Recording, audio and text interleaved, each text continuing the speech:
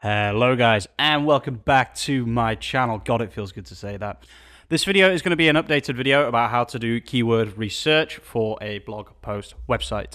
I do have an entire series coming very soon on how to set up a website from scratch, but unfortunately the sponsor is currently not responding to me.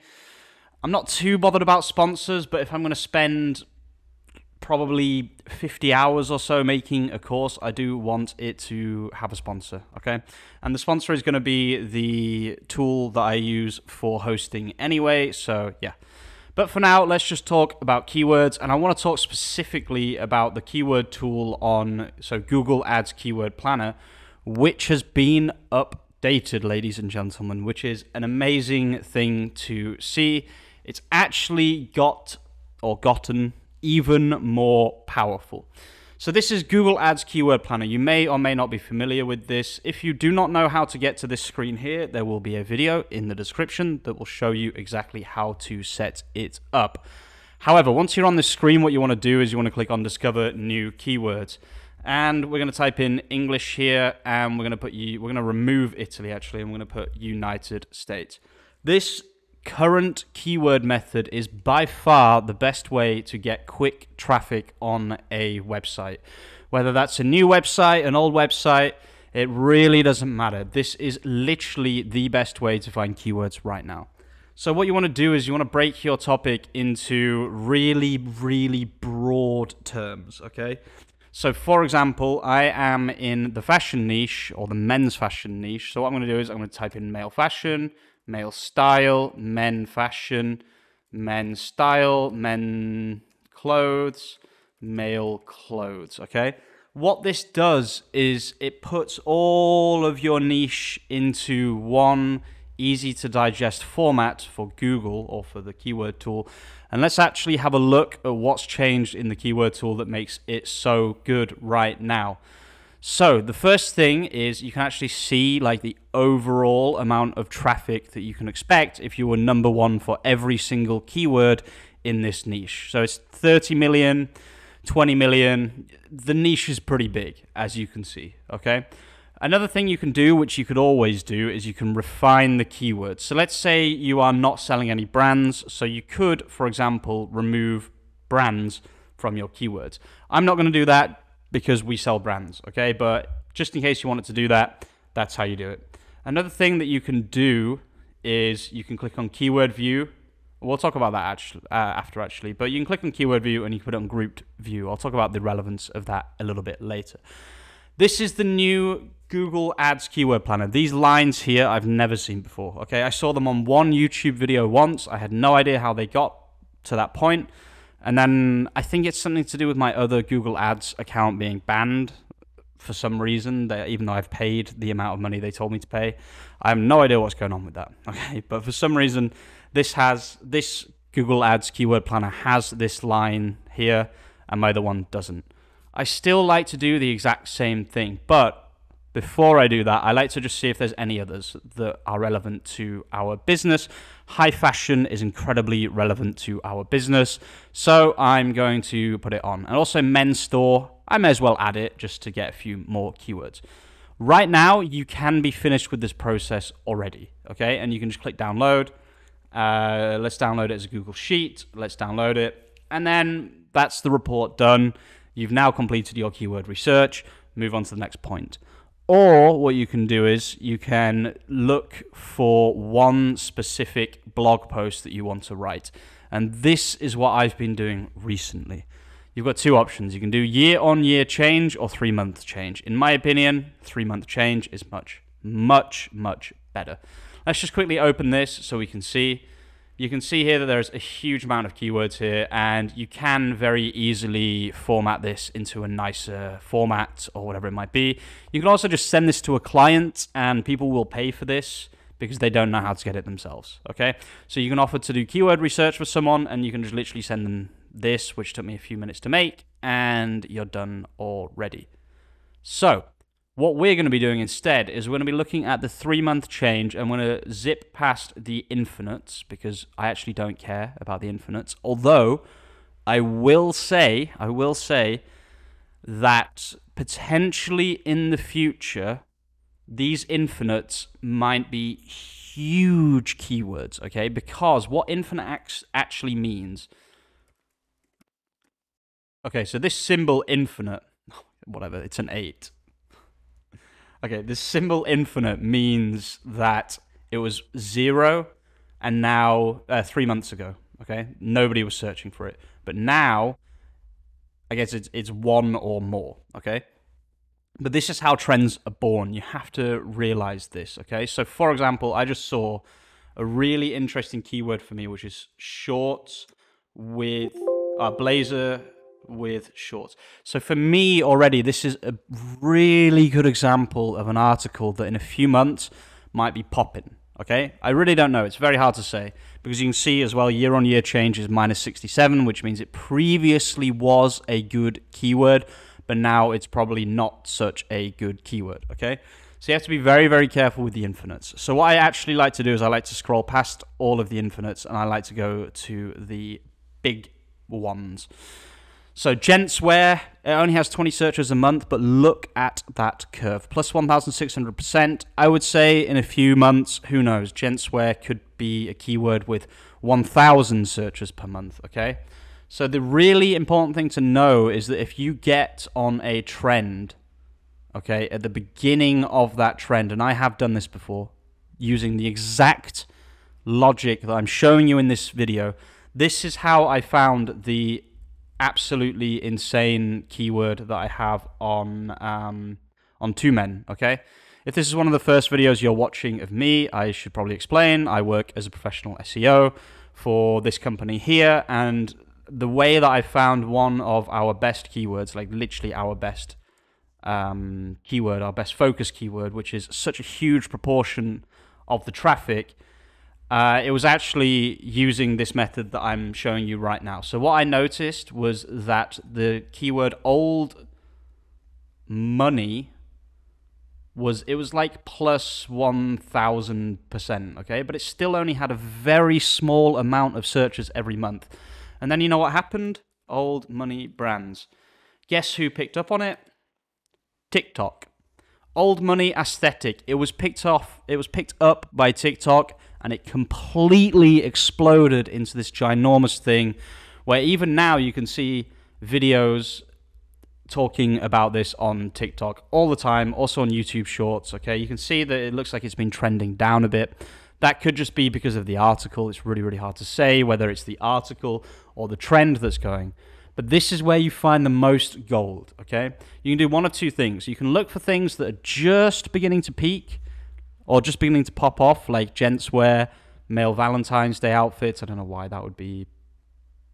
Why would that be? Okay, whatever. Jean pant, new style, maybe. Summer formal attire for men. This is a really good keyword, okay? The reason this is such a good keyword, okay, is because it is going to do this process here, okay? So you can see it's going up and then it's going down. And this is, let's say this is March. What do you think is going to happen to a keyword about summer? It's going to do that, okay? So this is a really, really good keyword for me personally. Summer formal attire male. Again, I'm just talking about my niche because it's the one that I know the most about, okay? All you need to do is take what you're seeing in this video and apply it to your niche. And it's very, very easy. You just need to think of broad keywords to do with your niche, okay? Put them here, put by 3-month change, and then look through for the gold. Men's Easter outfit. Again, when is Easter? When is Easter in the... I have no idea when Easter is. Sunday, April the 9th, okay? So we've got 1 month of potentially really, really good traffic with men's Easter outfit, okay? You can send people to an affiliate website. You can send people to, I don't know, you can put display ads. You can monetize in many different ways. The point is, once you have traffic, you can then monetize. And this is a really, really good way to pick up quick, easy wins. Look at the range on this bid, 0.15, 1.43. That's incredibly low. What does that mean? It means it's not that competitive, okay? It says it's high competition. I really highly doubt this is a highly competitive keyword. One quick and easy way you can tell that is by doing all-in title men's Easter outfit. As you can see, 213 results. That's incredibly low. That's insanely low. So what did I do today while I was at work? I did, dun dun dun. It hasn't been indexed yet. I created a new collection on 2men, which was Easter outfits, okay? And then I did something really interesting, which I may as well talk about in this video, to be honest with you. What I did was I noticed that JCPenney was creating all of these different pages, okay? Like Easter shops, women's Easter outfits, Easter dresses for women, Easter, Easter, Easter, Easter. So what did I do? I created a load of 2men collections that pretty much just copied JCPenney, but they were all about men, obviously, instead of women, because we mainly sell men's clothes. We do actually have some women's clothes, finally.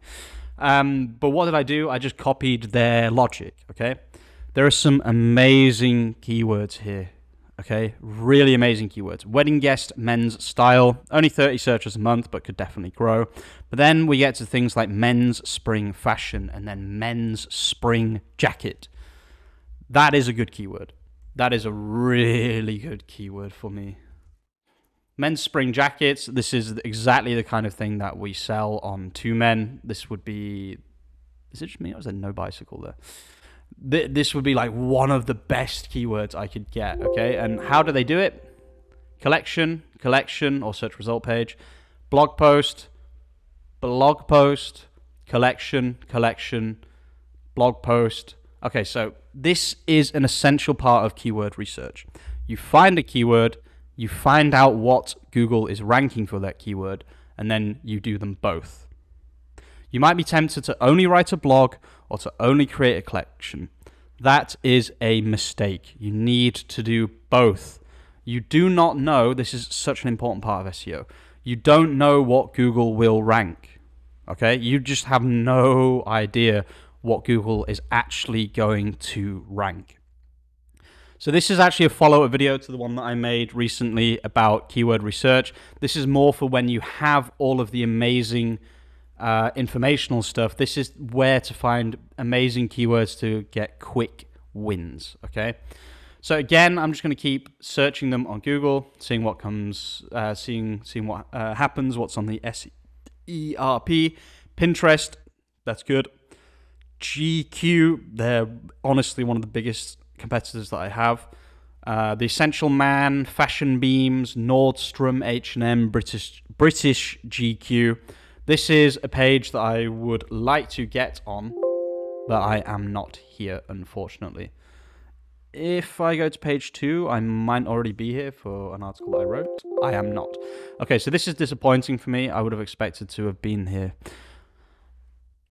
What most people are tempted to do is just put it on average monthly searches and then just write those articles. I completely disagree with that approach, okay? Let me show you why. Let's take a bad keyword, or bad in inverted commas, like summer wedding outfit male, okay? What people fail to understand, and they do this repeatedly, they keep writing to me, oh, but this only has 110 searches per month, and therefore it's a bad keyword. Shut up. You don't know what you're talking about, honestly. Let me show you why you don't know what you're talking about. Go on tools and settings again. Let's just open up the keyword manager again. The reason I'm doing it like this is because I don't want to lose this, basically, because it's actually really, really helpful for me. So we'll just set it up again. You can do this instead of losing any of the progress you might have made so far. So let's just make a new tab. And I'm going to search summer wedding outfits for men. As you can see, there are 42 keywords, okay? And one of them has 5,400 searches per month. And all it does is use one word different. This is what SEO is in a nutshell, okay? People think that SEO is this keyword. It's not. SEO is all of these keywords combined into an article. And how can we do that very quickly and easily? We can click here, copy this, go to ChatGPT, hopefully 4. If it's up, it is up. New chat. Where is my ChatGPT 4? It's gone. Okay, so obviously ChatGPT is down, but what you can do is you can say, please write me an article using these keywords. You can literally just give it the keywords, and then at the end of that, you can say, please use these brands, and you could do like HTTPS, twomen.it/collections/kiton, and then etc. etc. Okay, this is how I do my articles. I give it the keywords from Google Ads. I give it my brands, my collections, how I want it to talk about everything, and then I just press enter. But obviously it's not working right now, which is annoying, but also it's not really necessary for this video. You can also just do the same thing manually. You don't necessarily have to use ChatGPT. I just find that it saves me a lot of time and a lot of effort. So again, this is a really huge keyword right now. I don't think we really sell much African attire. Maybe like Zilli silk shirts. I guess we kind of do. A lot of African people, they really like these silk shirts. So you could probably work that in if you wanted, but that is a huge trend, okay? If we were selling African goods, then yeah, it's a massive increase. Look at that. So definitely you can find gold in any niche, okay? I don't know what people are selling, obviously. I'm just here making the videos, but there is something for everyone using this method. Just get a load of keywords that are broad, put them here, put United States, put English, sort by 3 month, and then slowly but surely make a list. I've just seen a really good keyword.